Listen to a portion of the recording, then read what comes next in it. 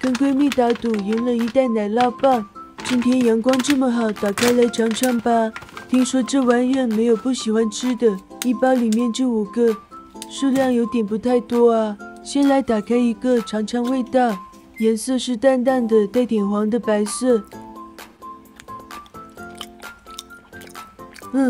口感冰凉 Q 弹满口的奶香味，太好吃了，剩下的舍不得吃了，用它来做个巴斯克蛋糕吧。毕竟这玩意一个这么小，口感又这么好吃，这一袋全部吃完也不解馋。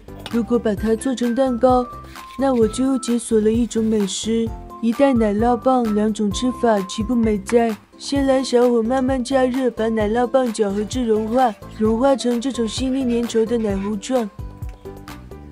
然后敲入1颗孵不出小鸡的笨鸡蛋，鸡油拌成细腻丝滑的鸡蛋面糊就可以了。